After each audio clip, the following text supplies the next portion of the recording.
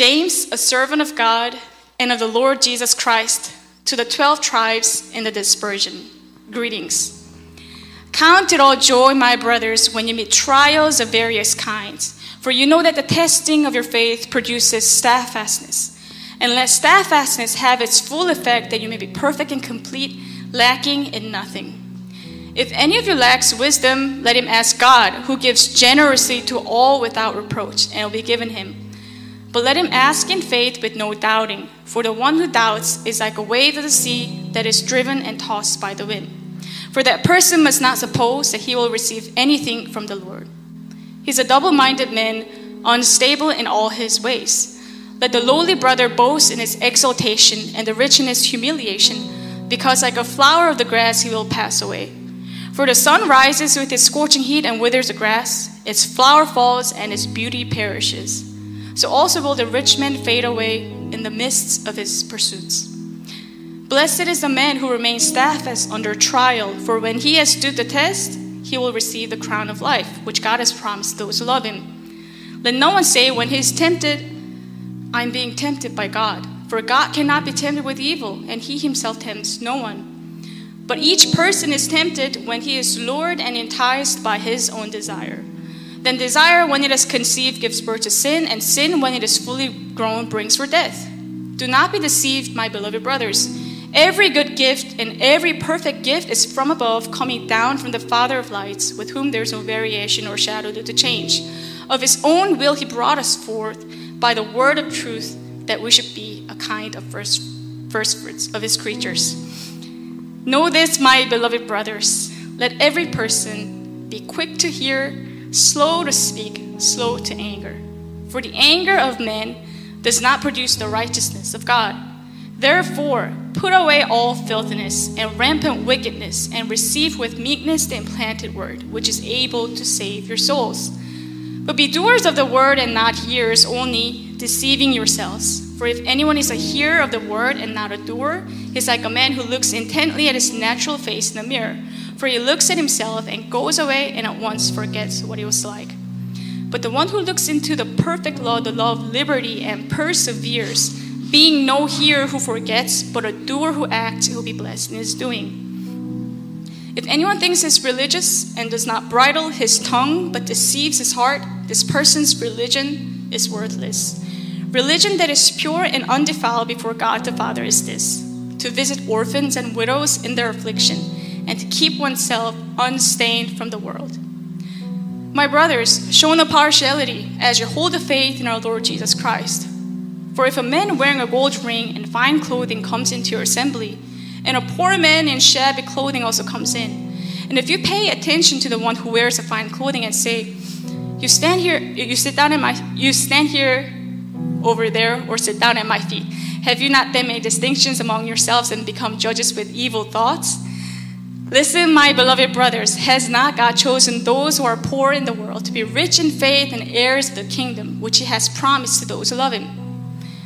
But you have dishonored the poor men. Are not the rich the ones who oppress you and the ones who drag you into court? Are they not the ones who blaspheme the honorable name by which you were called? If you really fulfill the royal law according to the scripture, you shall love your neighbor as yourself, you are doing well. But if you show partiality, you are committing sin and are convicted by the law as transgressors.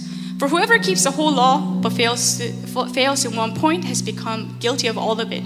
For he who said, do not commit adultery, also said, do not murder. If you do not commit adultery, but do murder, you have become a transgressor of the law. So speak and so act as those who are to be judged under the law of liberty. For judgment is without mercy to one who has shown no mercy. Mercy triumphs over judgment. What good is it, my brothers, if someone says he has faith but does not have works? Can that faith save him? If a brother or sister is poorly clothed and lacking in daily food, and one of you says to them, go in peace, be warmed and filled, without giving them the things needed for the body, what good is that? So also faith by itself, if it does not have works, is dead. But someone will say, you have faith and I have works. Show me your faith apart from your works, and I will show you my faith by my works. You believe that God is one, you do well. Even the demons believe and shudder. Do you want to be shown, you foolish person, that faith apart from works is useless? Was not Abraham our father justified by works when he offered up his son Isaac on the altar? You see that faith was active along with his works, and faith was completed by his works. And the scripture was fulfilled that says, Abraham believed God, and it was counted to him as righteousness, and he was called a friend of God. You see that a person is justified by works and not by faith alone. In the same way, was not also Rahab the prostitute justified by works when she received the messengers and sent them out by another way? For as the body apart from the spirit is dead, so also faith apart from works is dead. Not many of you should become teachers, my brothers, for you know that we who teach will be judged with greater strictness. For we all stumble in many ways. And if anyone does not stumble in what he says, he is a perfect man, able also to bridle his whole body. If we put bits into the mouths of horses so that they obey us, we guide their whole bodies as well. Look at the ships also, though they are so large and are driven by strong winds. They are guided by a very small rudder, wherever the will of the pilot directs. So also the tongue is a small member, yet it boasts of great things. How great a forest is set ablaze by such a small fire. The tongue is a fire, a world of unrighteousness. The tongue is set among our members, staining the whole body, setting on fire the entire course of life, and set on fire by hell. For every kind of bird, every kind of beast and bird, a reptile and sea creature can be tamed and has been tamed by mankind. But no human being can tame the tongue. It is a restless evil full of deadly poison. With it we bless our Lord and Father, and with it we curse people who are made in the likeness of God. From the same mouth come blessing and cursing. My brothers, these things ought not to be so. Does a spring pour forth from the same opening both fresh and salt water? Can a fig tree, my brothers, bear olives, or a grapevine produce figs? Neither can a salt pond yield fresh water. Who is wise and understanding among you? By his good conduct, let him show his works in the meekness of wisdom. But if you have bitter jealousy and selfish ambition in your heart, do not boast and be false to the truth. This is not the wisdom that comes down from above, but is earthly, unspiritual, demonic. For where jealousy and selfish ambition exist, there will be disorder and every vile practice. But the wisdom from above is first pure, then peaceable, gentle, open to reason, full of mercy and good fruits, impartial and sincere. And a harvest of righteousness is sown in peace by those who make peace. What causes quarrels and what causes fights among you?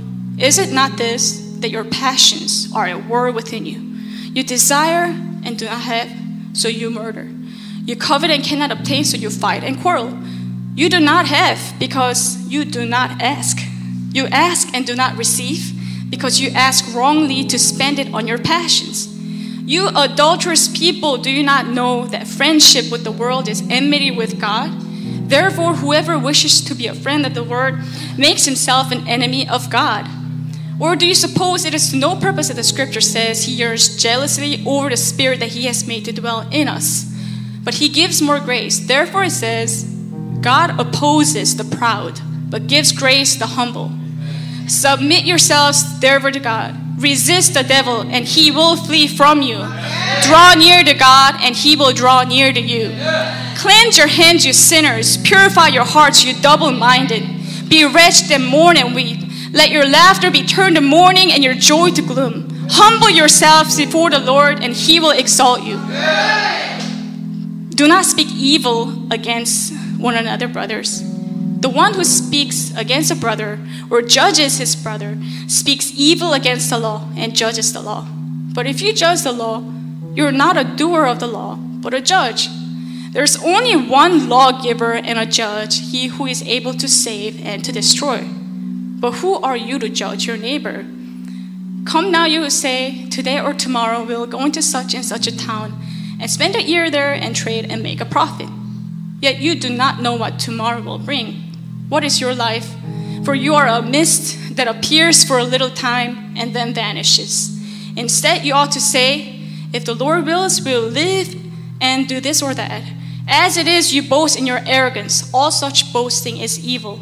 So whoever knows the right thing to do and fails to do it, for him it is sin.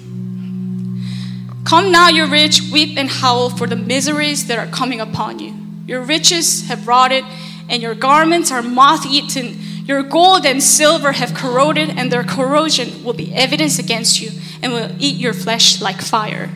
You have laid up treasure in the last days. Behold, the wages of the laborers who mowed your fields, which you kept back by fraud, are crying out against you, and the cries of the harvesters have reached the ears of the Lord of hosts. You have lived on the earth in luxury and in self-indulgence. You have fattened your hearts in the day of slaughter. You have condemned and murdered a righteous person. He does not resist you. Be patient, therefore, brothers, until the coming of the Lord. See how the farmer waits for the precious fruit of the earth, being patient about it until it receives the early and the late rains. You also be patient, for the coming of the Lord is at hand. Do not grumble against one another, brothers, so that you may not be judged. Behold, the judge is standing at the door. As an example of suffering and patience, brothers, take the prophets who spoke in the name of the Lord. Behold, we consider those blessed who remain steadfast. You have heard of the steadfastness of Job, and you have seen the purpose of the Lord, how the Lord is compassionate and merciful. But above all, my brothers, do not swear either by heaven or by earth or by any other oath, but let your yes be yes and your no be no, so that you may not fall under condemnation. Is anyone among you suffering? Let him pray. Is anyone cheerful? Let him sing praise. Is anyone among you sick? Let him call for the elders of the church. Let them pray over him, anointing him with oil in the name of the Lord. And the prayer of faith will save the one who is sick, and the Lord will raise him up. And if he has committed sins, he will be forgiven. He will be forgiven. Therefore, confess your sins to one another and pray for one another that you may be healed. The prayer of a righteous person has great power as it is working.